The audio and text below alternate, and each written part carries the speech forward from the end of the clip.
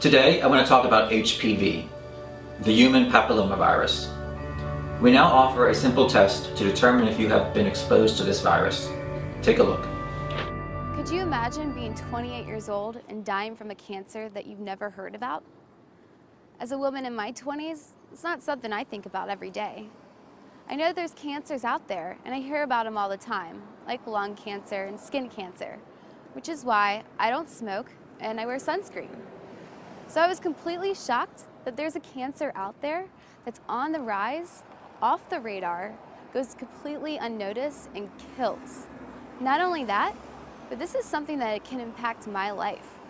It's called oral cancer, which is cancer that's found in the head, neck, and mouth. So oral cancer, like mouth cancer? Well, I guess obviously smoking and chewing tobacco can cause that. But did you know that HPV causes oral cancer too? I was talking to this girl the other night that brought this to my attention. She told me that last month her boyfriend died from oral cancer. He was only 28 years old. He never smoked, hardly ever drank, and took pretty good care of his body. Well, one day he complained about this pain that he had in his jawline.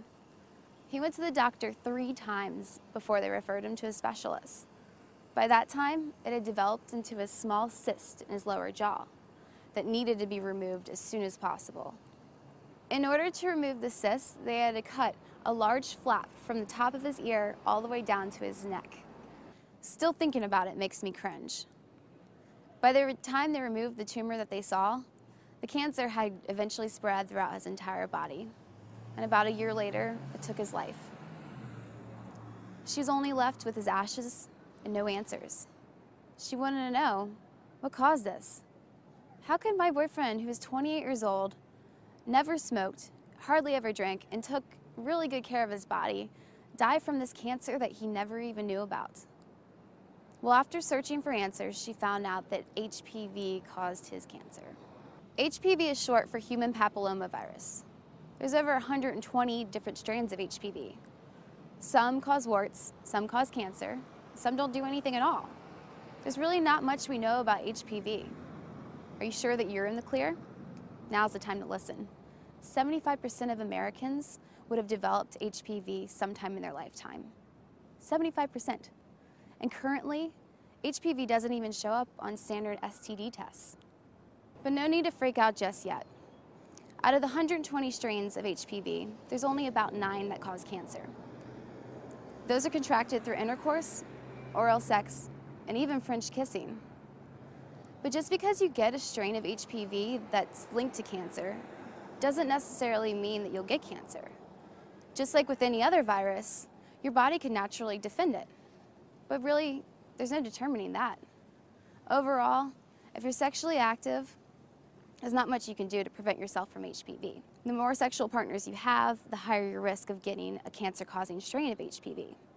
For those under 27, there are vaccines out in the market that might prevent you from ever getting these strains of HPV that cause cancer.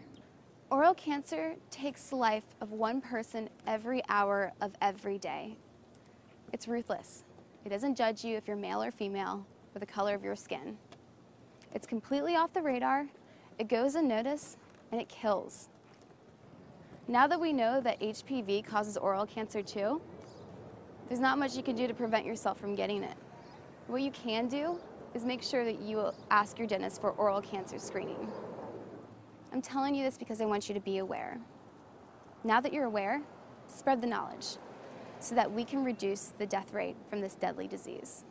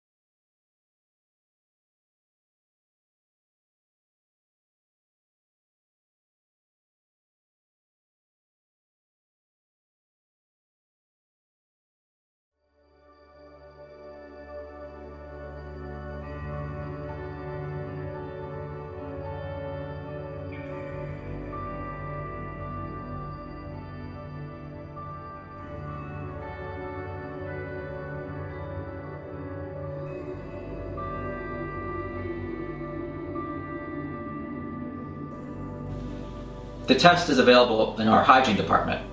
If you have concerns about HPV, take the test the next time you're in. Looking forward to seeing you.